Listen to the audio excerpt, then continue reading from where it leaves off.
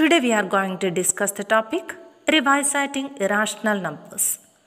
In class 9th you were introduced to irrational numbers and many of their properties. You studied about their existence and how the rationals and the irrationals together made up the real numbers. You even studied how to locate irrationals on the number line. However, we did not prove that they were irrationals. Today we are going to prove root 2 is an irrational number. One of the theorems we use in our proof is our fundamental theorem of arithmetic. So let us recall, a number R is called rational if it can be written in the form A by B, where A and B are integers and B not equal to 0. A number S is called irrational if it cannot be written in the above form. That means a number is an irrational number if it cannot be written in the form A by B, where A and B are integers and B not equal to 0.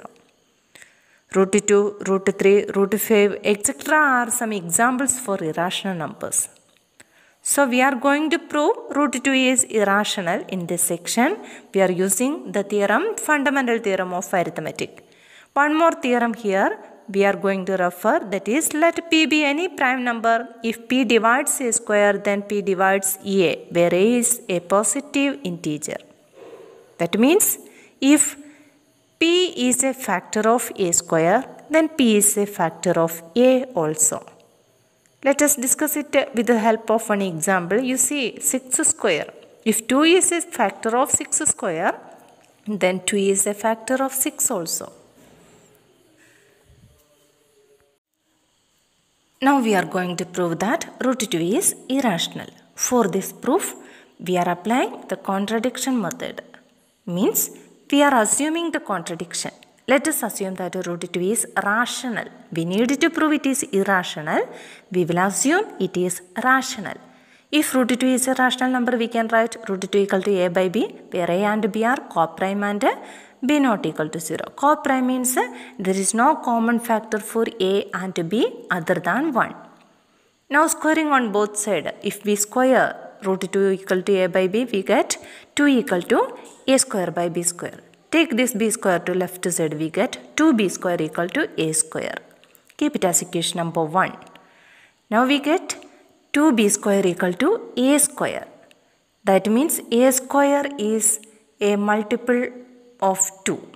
Means we can say A square is divisible by 2. If A square is divisible by 2, we can say A is divisible by 2 because in theorem 1.3 we discussed it. So, if A is divisible by 2, we can write A equal to 2m. Any number divisible by 2 can be written in the form 2m for some integer m. So, we can write A equal to 2m.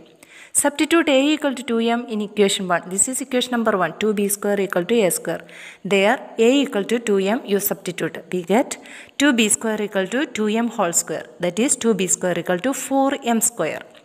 Take 2 to right side. We get b square equal to 4m square by 2. That is b square equal to 2m square. Again we got b square is 2 into another number. So we can write b square is divisible by 2. If b square is divisible by 2, we can write b is also divisible by 2 by theorem 1.3.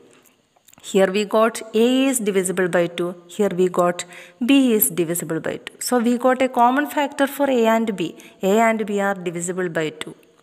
Here we assumed root 2 is rational, so we wrote root 2 equal to A by B, where A and B are co-prime. Co-prime means there is no common factor. First we assumed A and B have no common factor, but here we proved A and B have a common factor, that is 2.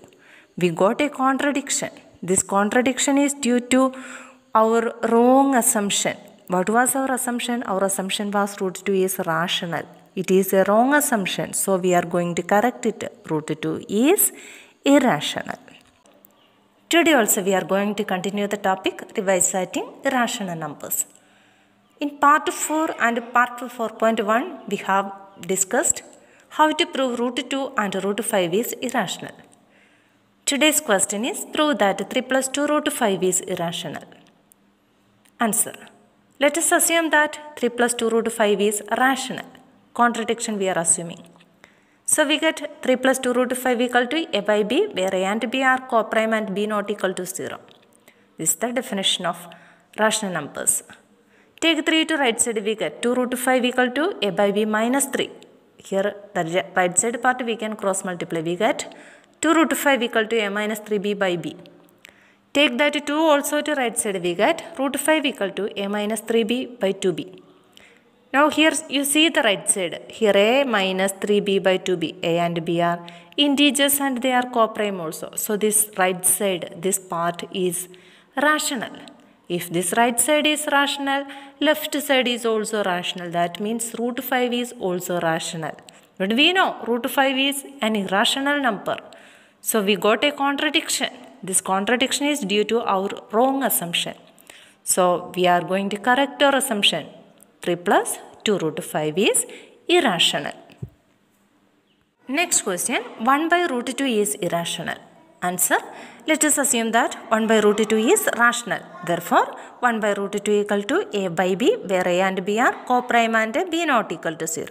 Root 2 equal to, take the reciprocal, we get root 2 equal to b by a. B by a is a rational number, we know, because a by b is a rational number. Therefore, b by is a rational number. Implies root 2 is rational. This is a contradiction because we know root 2 is irrational. Therefore, 1 by root 2 is irrational.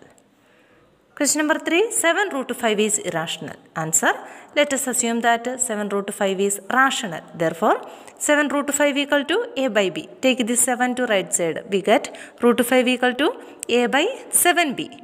A by 7b is rational. Therefore, root 5 is rational. This is a contradiction because root 5 is irrational. Therefore, 7 root 5 is irrational.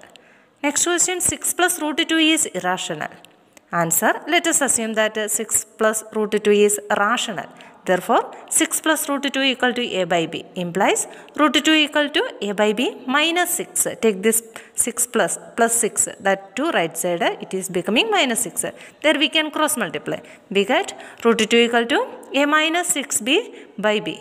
We know a minus 6b by b is a rational number. Therefore, root 2 is a rational number. But root 2 is irrational. That is a contradiction. Therefore, 6 plus root 2 is irrational. Today we are going to discuss HCF and LCM. What is HCF? HCF is the highest common factor. It is the product of the smallest power of each common prime factor in the numbers. What is LCM? LCM is the least common multiple. It is the product of the greatest power of each prime factor involved in the numbers. Today we are going to discuss one of the properties of HCF and LCM. For any two positive integers a and b, HCF of AB into LCM of AB equal to A into B. That is, HCF into LCM equal to product of numbers. HCF into LCM equal to product of numbers. Therefore, HCF of AB equal to A into B divided by LCM of AB. And LCM of AB equal to A into B divided by HCF of AB. Let us discuss the problem. Find the HCF and LCM of the following numbers and verify that LCM into HCF equal to product of two numbers. First question is 26 and 91. First, let us prime factorize 26 and 91. 26 divided by 2, 13. 13 is a prime number. 91 divided by 7, 13. So we can write 26 equal to 2 into 13. 91 equal to 7 into 13. The common number is 13 that I have rounded here. So we can write HCF equal to 13. LCM equal to 2 into 7 into 13. That is equal to 182. So we found HCF equal to 13 and LCM equal to 182.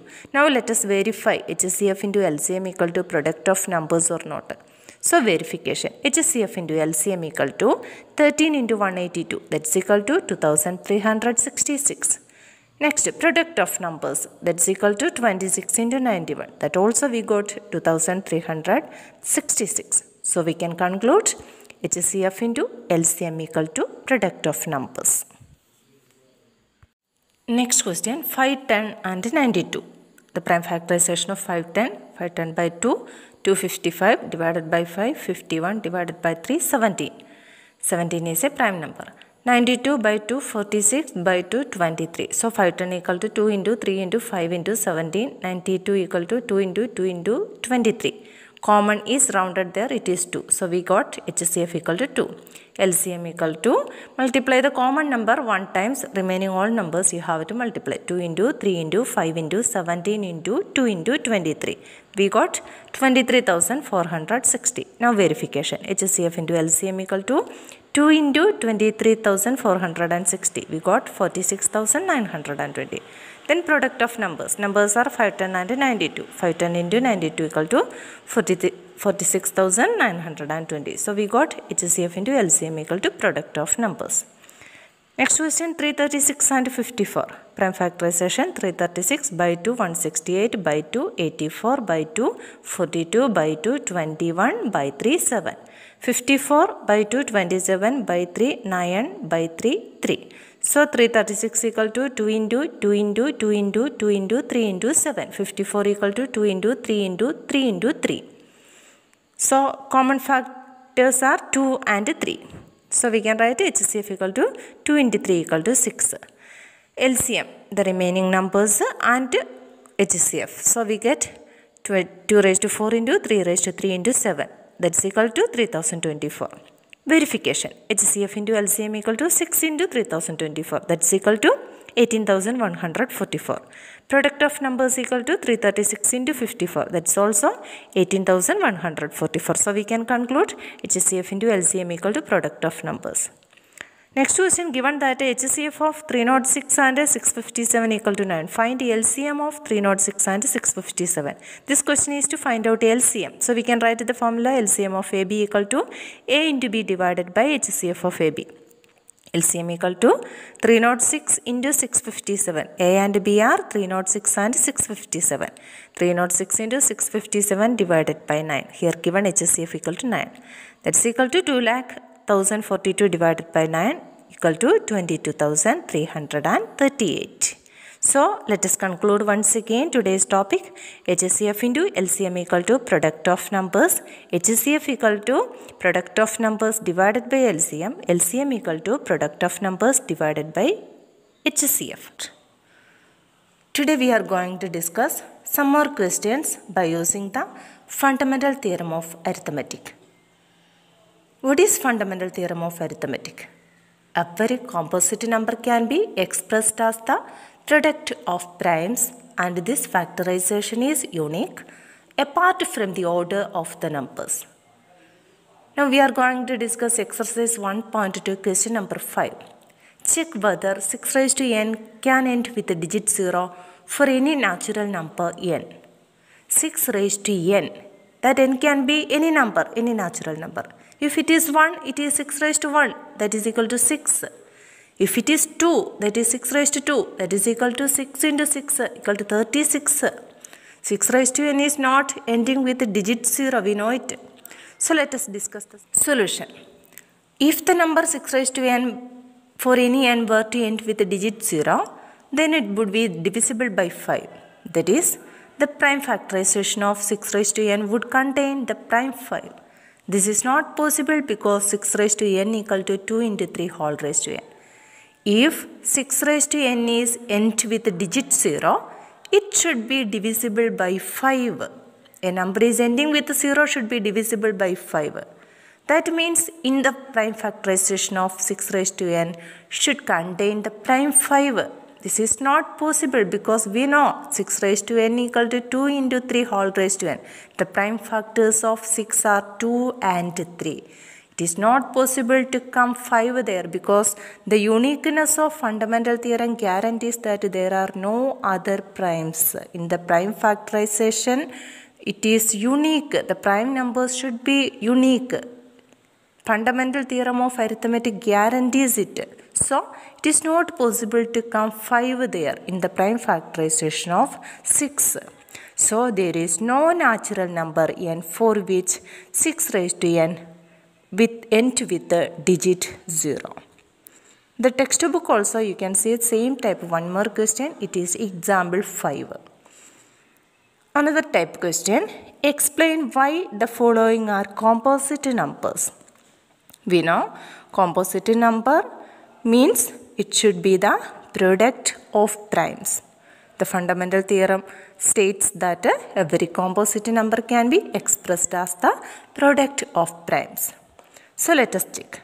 First question, 7 into 11 into 13 plus 13. Now it is not a product of primes. Here you can see one plus sign. So you should have to change it into product of primes. You see the first term is 7 into 11 into 13. Second term is 13. From the both terms you take 13 outside. 13 we are taking outside. Here what is remaining? 7 into 11. Here we took 13 outside. 1 is remaining. So 13 into 7 into 11 plus 1. That is equal to 13 into 77 plus 1. That is equal to 13 into 78. 78 we can factorize. 78 by 2. 39 by 3. 13.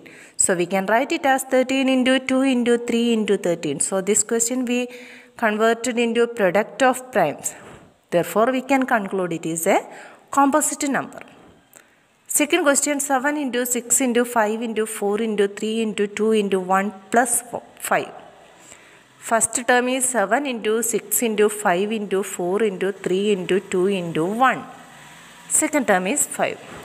From the both term, we can take 5 outside. If we take 5 outside from here, what is remaining? 7 into 6 into 4 into 3 into 2 into 1. From here 5 we took outside, 1 is remaining.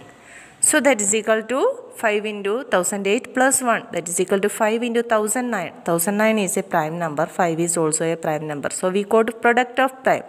Therefore, it is a composite number. Thank you.